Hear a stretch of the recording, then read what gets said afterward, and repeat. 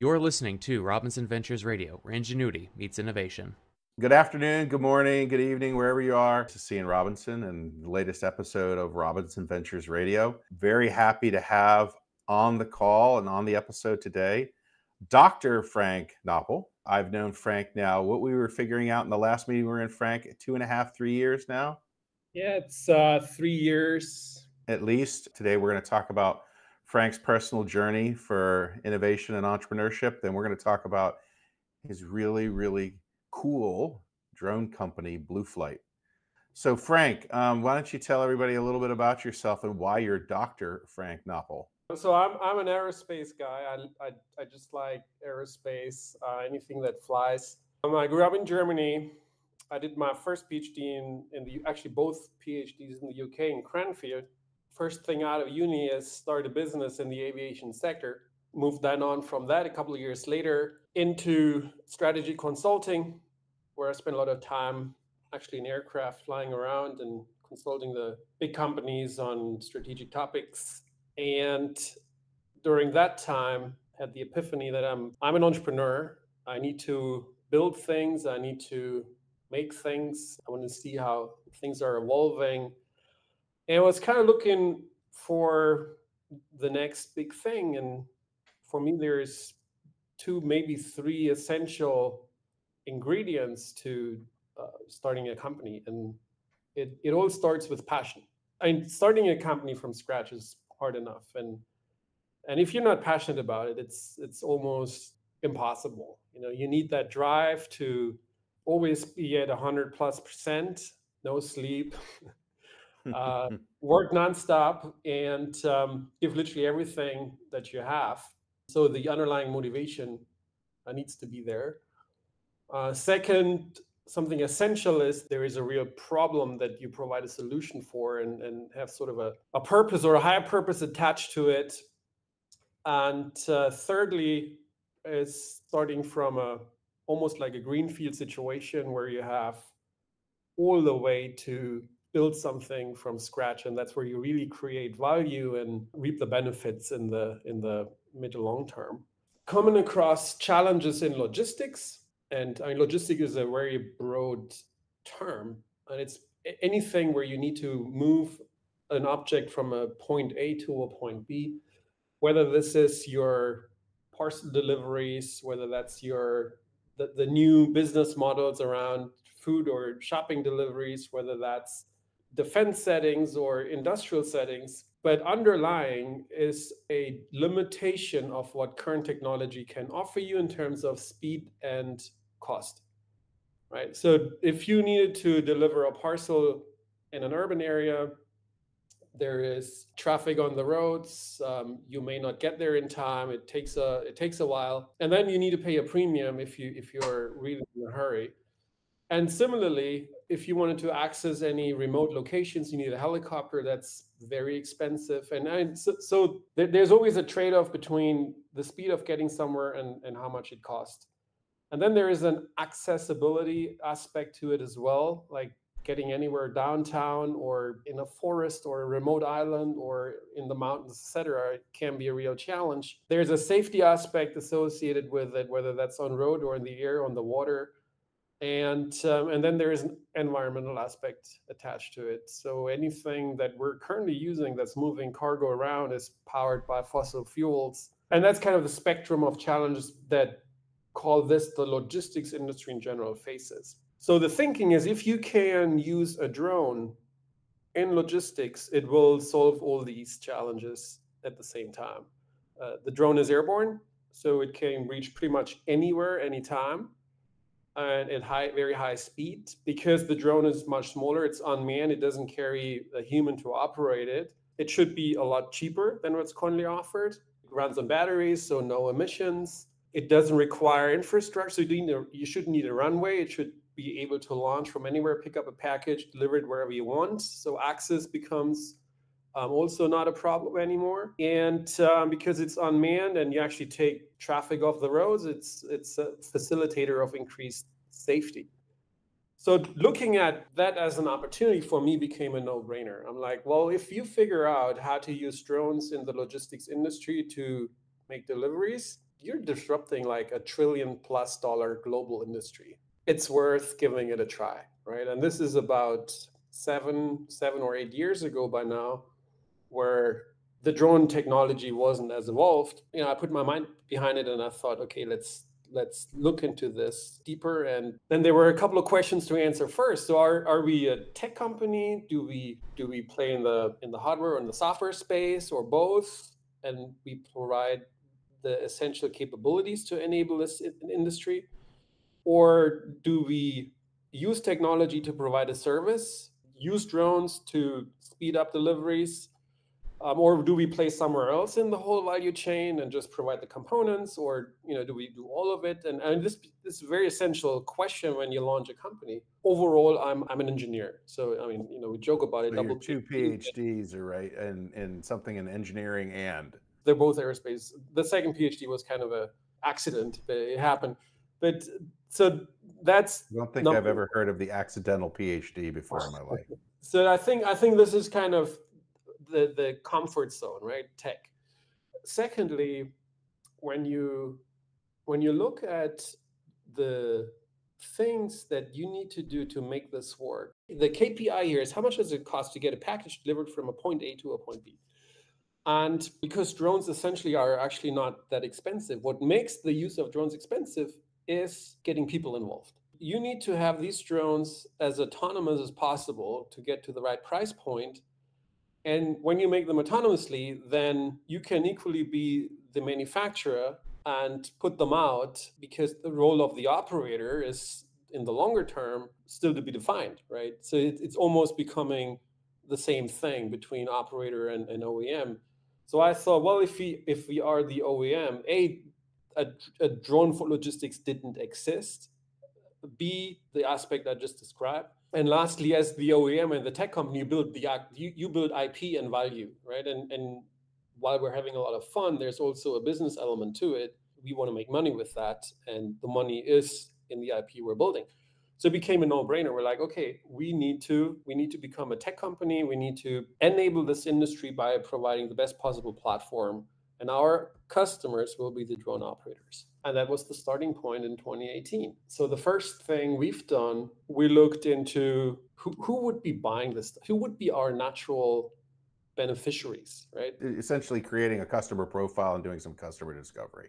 Correct. And I mean, there's the obvious names and all the logistics companies playing in that space. But then there's also other industries that benefit, like in oil and gas or healthcare. And I mean, you can figure out who the players are. Innumerable use cases, yeah. So we really spent several months getting hold of people in these industries and talking to them. The questions we were asking is like, so if you had a drone, under what circumstances would you use a drone to streamline your operations? There was a common topic, and it's cost, it's the price point.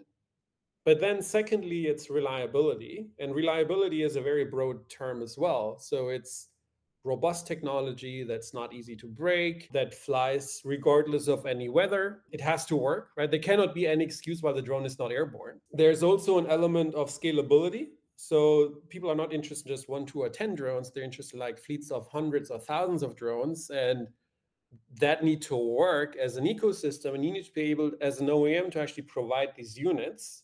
And aerospace in general is not known to be a high volume industry. There's probably as many aircraft in this world as there are being cars produced every day.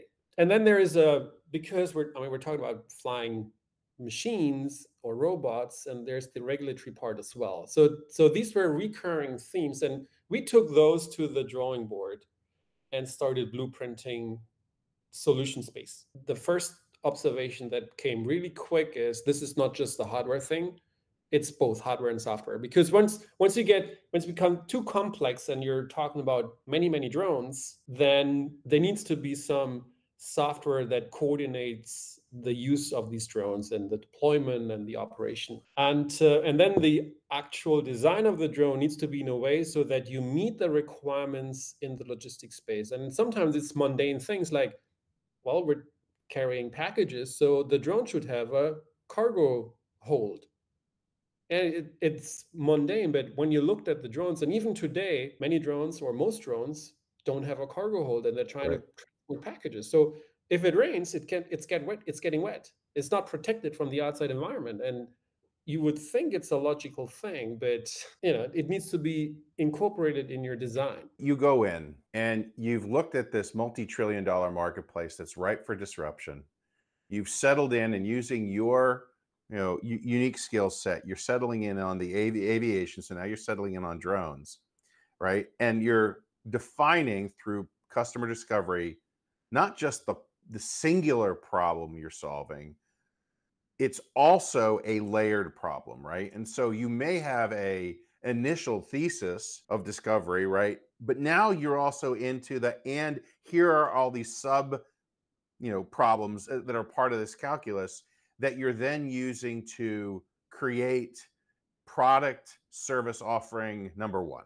Correct. It's multi-layered, which makes it a non-trivial Yeah. task on every aspect, not just engineering, also on the business model and who are your customers? How do you talk to your customers? How do you sell your product? How do you price it, etc.? And it's very strongly hypothesis driven, right? You can only figure out whether you do the right thing by doing it, but you can minimize the risk by putting your brain to work and really think it through first, and not just by sitting in a dark room and coming up with your own ideas, but leveraging the opinion of the players in the industry that you want to disrupt, right? And I think that's a very important first step and starting point. And I think that's a strong differentiator for us as a company as well. We're not tech driven. We're not, let's build a drone and then try and find somebody to actually buy it. We're like, well, let's first understand what people want and what the problems are, delayer the onion, right, until we get to the core, and then start building, right? And that's a very important step. It's huge. I mean, I don't know how many times I've seen solutions that have been created that are looking for a problem, right? Instead of somebody truly understanding what the core of the problem is and then wrapping a solution around it. The way folks, like I come back around to the way I met Frank was through Acadian, and we at Acadian, we're doing a lot of talking about what does innovation look like within Acadian. And we quickly came to are we a healthcare company that uses transportation, or are we a transportation company that delivers healthcare? And what became quickly evident was, oh my gosh, look at the fleets of vehicles that we own, right? We own trucks and ambulances and helicopters and airplanes. And then within that, there were specific use cases for all of them. The one use case that existed that could be solved with the drone couldn't be solved with either an ambulance or a helicopter, right? It's this sort of interstitial space where it's definitely an emergent situation, and it's how do you get supplies to that emergent situation? Or it can be how do you deliver healthcare through a specific thesis because these folks who are driving these various different pieces of equipment can't get there in a timely fashion because of lack of infrastructure, right? Very rural, remote locations. And so what impressed us about you and blueflite was that you had peeled, what did you call, peeled the onion, right? You had peeled that onion to the point like nobody's eyes were watering is a joke I'm going to use, but you understood what that core was about. So much so to the extent that now we've been very lucky, and I think we're allowed to announce this. The Department of Transportation, U.S. Department of Transportation, has issued a thesis around how to use drones to deliver blood to crash scenes, right? And so we've been very lucky to be awarded that SBR through that partnership. What's been brilliant is you've developed the platform, right? A platform is both a drone and fleet management software of that drone. And now you're able to sit there and say, okay, well, we could take that platform and that solution and these services and apply them to healthcare, defense, logistics, right? What does that use case look like that we can then take this well thought through and hyper defined solution and product? Let's come back around. So you're not the only founder of blueflite, are you? No. So today we're a small team. We're really nimble, which I think is an advantage. But we need to grow. We also know that, and we're in a pretty good spot. Do that next sprint of growth to the next level. And I think we're a really good team. We complement each other with little overlap, right? So we're both utilizing and using our skill set to the full extent, and the way that responsibilities are split up. My main reason to be around here is to make sure there's money in the bank. And James's role is to develop the technology and run the company on a day-to-day basis, right? And easier said than done. Both of these roles, but I mean, I understand the tech. I have all the technical background, and everything, but I stay completely out of it, except the more strategic topics. And then there are certain things like when we talk to customers, we do it together, or if we go to trade shows, we do it together. So James McLaren is your co-founder. How did you meet James? Is he from the aerospace industry? I mean, how did you guys come together to form blueflite? So when blueflite first came to life, the group of people that started, one of the people knew James from university. So that's how we first met. And then worked as a larger group for the first 2 years until 2020. And then, I mean, Corona kind of created a bit of a mess. And then James and I took on the task of taking the company to the next level. And that was actually a very important time for us. So when everybody ramped down and tried and wait and see what happens with COVID, we actually signed a $2.7 million contract in the Middle East for drone operations. So that was a pretty big achievement from our side, I think, to not scale back, but ramp up during that time. Yeah, it was a really interesting time. There's so many stories that I'm hearing coming out from companies such as yours. They had just gotten themselves up, in some initial funding. They're moving forward, and then coronavirus and COVID hit, right? And the world changes. The companies that made it through were their ingenuity was, as high as it had to be. I'm thinking of a company we've had on this before, and we go sideways here for a second, called Hamper. They're a multi-sided marketplace that are solving the wash, dry, fold, industry, right? They had just gotten started. They had just had their MVP, and COVID hits.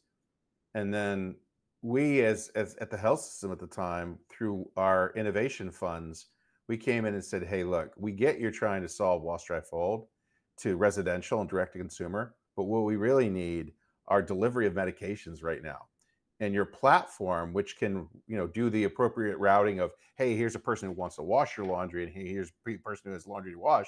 We repurpose that back end to sit there and say, hey, here's a person who needs drugs, and here's our pharmacy that we own and our 340B, and how do we get those drugs to them? And so that's what kept them alive. That truly is what kept them alive and running for a period of time until they could perfect that calculus. Then they move on, and now they're in 26 different metroplexes across the US, while offering direct-to-consumer wash, dry, fold. And they've come back to also a commercial thesis, which is, oh, by the way, there are certain parts of a commercial industry that require wash, dry, fold as well. And in this instance, it's short-term rentals, like so people who go on Airbnb or VRBO or one of those that do those bookings, right? Well, laundry needs to be done for that. And so now they're solving it in that. And the reason I'm blabbering on about this is it seems, Frank, that you had a similar sort of, oh man, here's coronavirus. We just got this massive contract, but now we need to deliver on that contract and continue to think through how are we, doing something and adding value at the same time. Yeah, I think the contract came almost after the virus hit first.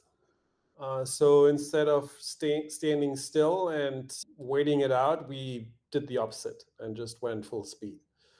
And I think that was a best decision for us as a company in an early stage startup. And at that time, we were only a handful of people. That made us to who we are today. We were able to roll out the tech. We were able to take the tech into a real world environment, test it, learn from it.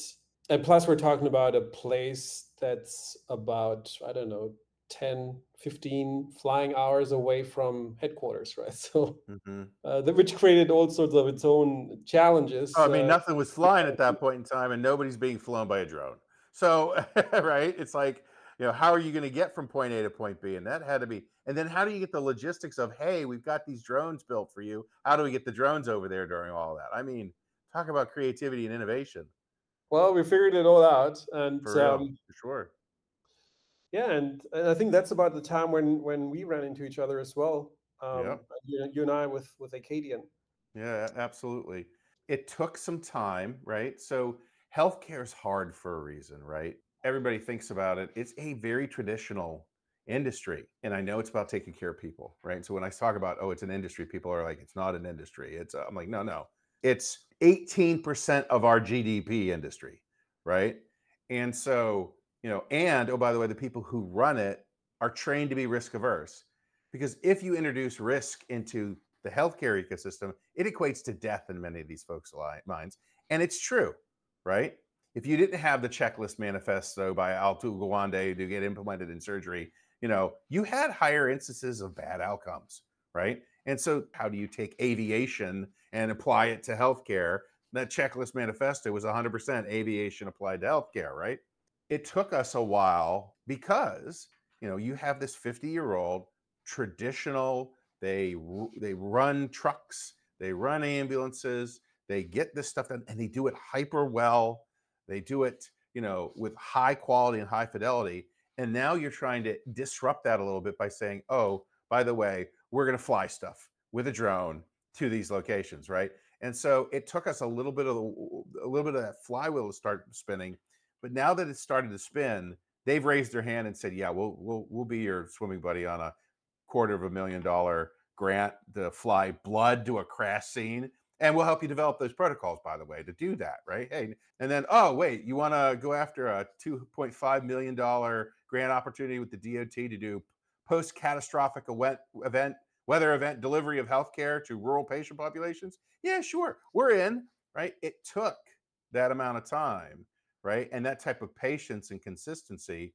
But the other thing, Frank, that you didn't get to see that we did was as you went through your milestones of growth, we were able to report that back in to sit there and say, hey, look, this is no pun intended, fly by night. This is a real company and this is what they're doing to move forward. And I can tell you right now, a lot of the work that Robinson Ventures does for our healthcare partners like Acadian, like MUSC, is they struggle with, look at all these new companies that are trying to come in and disrupt healthcare. How do we even evaluate them and think about them? And if they're, and are they solid? Because if they're not, I'm not going to standardize some work that I'm doing, of a $7-8 billion health system on a company that may not be here in 18 to 24 months because they can't get their business model perfected, right? Yeah. And so for us, when we sat down and for everybody who listens to this, Frank and I met through Acadian. Now Robinson Ventures is supporting Acadian as they move forward, right? You're in the process of moving through that next round of fundraising. That round of fundraising based on your model right now should be it. And away you guys go, right, with the various different solutions. So Frank, talk about some of those solutions for us and what you're doing right now for folks to understand, oh, yes, we're in healthcare and this is the cool stuff we're doing in healthcare. And then maybe if you could talk about some of the other, relationships that you have that you're moving forward in the defense space, in the retail space, right? If you could, please. Yeah, I don't even know where I start here. Well, let's talk about the tech maybe first and the hardware. We don't have just another drone. It's a drone that was designed and built to meet all the requirements in the logistics space. And even as a person not versed in with drones, you will probably see the differences immediately. It's a different kind of drone. Sometimes I would call it it's an aerial delivery robot. It's got a lot of features that other drones don't have. And that's why it also took us quite a bit of time to develop it and get it right. But it does things like reliable operations, flying in all weather, being all electric, all these things I mentioned earlier. I mean, you asked me about James's background, and I think one of the challenges in the drone industry in general is how do you scale it up? Scale is not just flying hundreds of thousands of drones at the same time, it's actually making enough drones or producing enough drones in a short enough time period. Because when this industry starts exploding, you can't go back to the customer and say, oh yeah, we can have your drones in like 6 months. It's not acceptable. So James's background is actually automotive engineering, my background in aerospace and James's automotive, it's kind of the overlay and taking the best of both worlds. So I contribute a lot of the initial conceptual design of the drone. And by the way, it's patented. So it's differentiated enough that the US gave us a patent. We now have it patented in Europe as well. The different features are, well, differentiating the drone itself enough to be unique in that sense. But what we have on top of that is taking automotive elements and superimposing it on the drones that we can scale this up sufficiently, right? And that includes materials, that includes the way the drone is designed for the purpose of manufacturing it at low cost, but still high quality, right? And these are all things that in the traditional aerospace didn't exist. Like I said earlier, if you buy an aircraft, then you don't care whether it's 5 million or 10 million or $100 million because that industry by itself, and you mentioned healthcare is risk averse. Well, aviation is even more risk averse probably, or to the same amount. But now we're going into a territory where, well, you cannot be not risk averse, but where you need to address technical aspects. And because the drone by sheer geometry, because it's so small, right, you can actually now innovate and take these outside elements into the aerospace sector to produce a product that hasn't been there before, right? And you inject all these new technologies. Like our drone is mainly 3D printed. We can implement 3D printing to make these drones in a very short time period. We're not using carbon fiber, and the process is very manual. It takes a long time to make a carbon fiber element. It's very cost intensive. And well, we can produce a drone in a 3D printer about a day, right? So if the printer runs 350 days a year, that one printer makes 350 drones. And if you actually look at the capex of that 3D printer, then very little cost compared to having a drone that's made from carbon fiber. I cannot pinpoint just, what are we working on right now because it's so multifaceted. But the big topics for us is scaling production and or scaling in general. It's further refining the tech to even better meet the requirements around speed and cargo capabilities and different use cases and applications that the drone can be used for. And I give an example, right? If you say, well, I want to deliver a package from a point A to a point B. Well, let's think about the process, right? So do you put the package on the drone? Like, is that a human being? Is that a robot? Is the drone airborne while the package is being put on? Is it on the ground?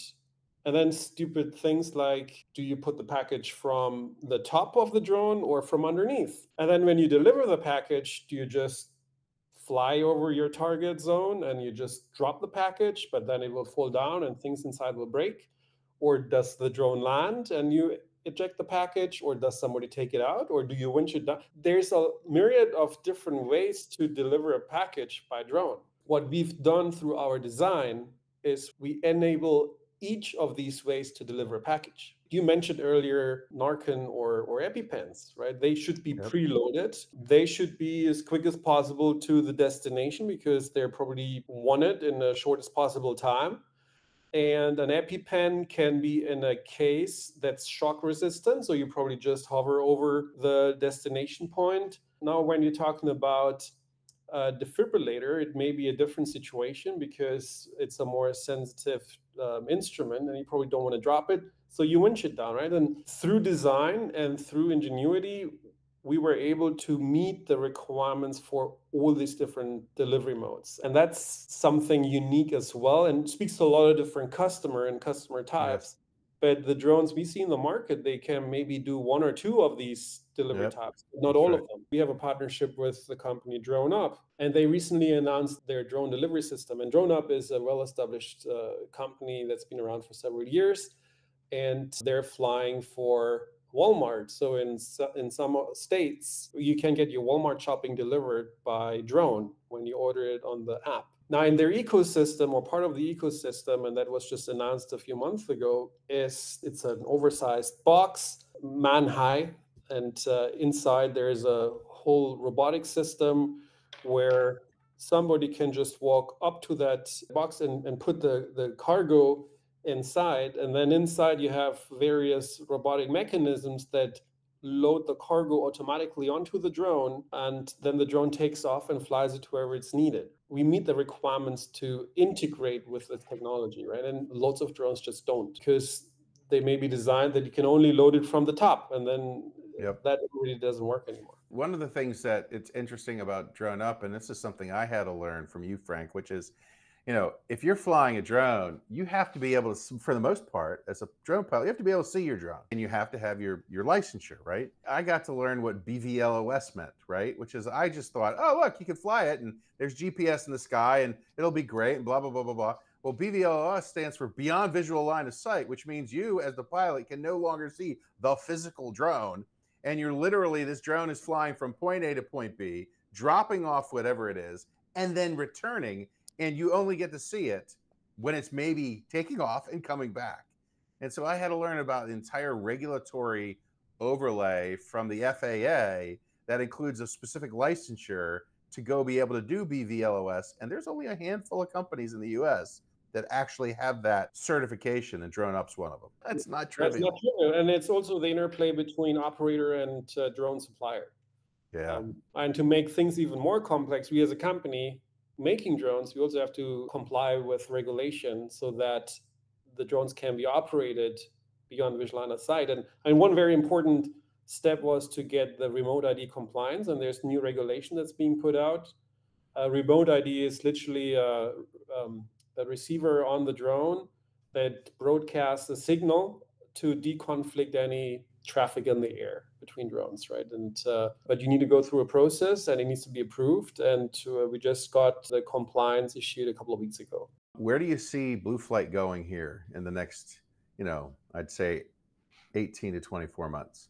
If I step back from that question, I think the first question is maybe the actual question to ask is, where do you see the drone industry moving, and how do we position blueflite and grow with it? We've seen a lot of signals this year, 2024, that show how the drone industry is emerging from a steady growth to more of an exponential growth curve. And that's not just true for the drone industry in general, but particularly on the cargo side as well, or delivery use case. So I think with that onset of growth, and they're forecasting double digit up to 50% a year of growth in delivering cargo via drone, I think blueflite is very well positioned to be one of the top players, right?